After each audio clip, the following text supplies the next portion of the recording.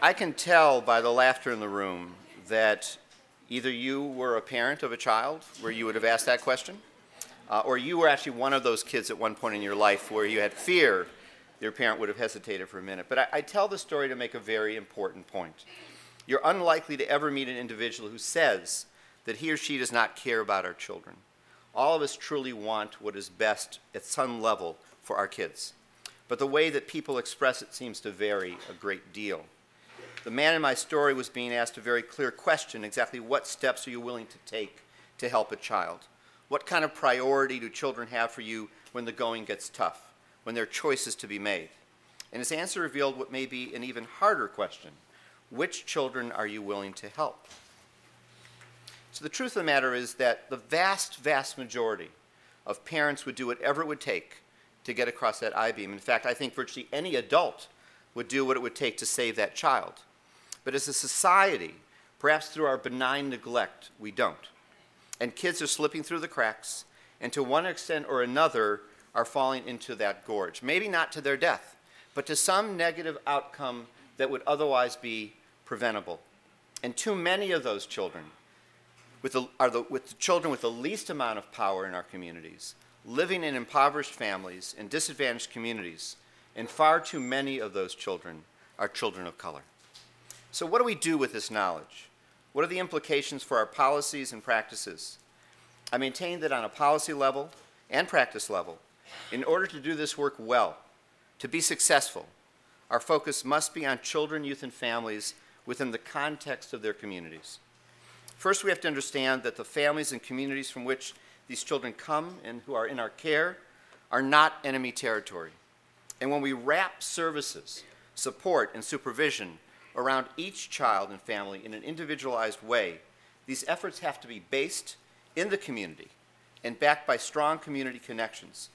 It's in this way that we make positive, long-term connections for kids and create a sense of stability in their lives. We must therefore develop strong state and, I think, national policies on what we want every child and youth to have as the developmental underpinnings of their growth into adulthood. Policies that encompass child welfare and related systems and that are family-focused. Which brings me to perhaps one of the most important aspects of our work, family engagement, and some thoughts I'd like to share as we open this conference. First, the families in our child welfare system have both strengths and weaknesses. And in our work with them, we need to identify and build on those strengths and overcome those weaknesses. Second, we need to disabuse ourselves of the notion that we can or should separate these youth from their families, whether it be as a youth reuniting with their family or aging out of foster care. We need to work with our young people as they re-engage with their families, helping them to navigate those families in a healthy way. This push and pull around the role of families has been a focal point of our juvenile court since its inception 110 years ago. We have been conflicted about how to best apply the doctrine of parens patriae and the thought expressed through the Adoption and Safe Families Act that we could rush our young people into permanency through termination of parental rights and by establishing what some would argue as arbitrary time periods around reunification, without providing, and this is key, without providing the resources to do so in a way that truly serves the child's and the family's best interests. We have struggled in this regard with how to view and place the family in our work with their children. And what we know now is that we do our best work if they are at its core, not at its periphery.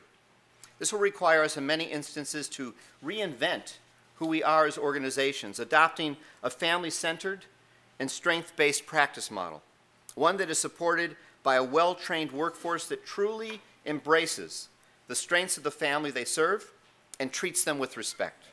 It demands the adoption of practices such as family group team decision-making, where performance is measured by customer satisfaction and case outcomes.